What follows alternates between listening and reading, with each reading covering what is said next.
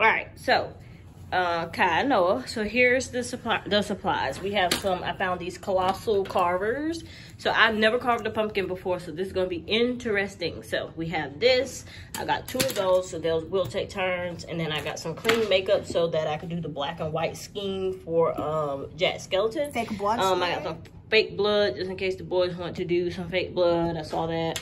I found a stencil book, so you have the stencils of different type of pumpkins that you want to do. Yeah, and so we're gonna go from there. So, I also got a light thing. Let me show you it real quick. What up, guys?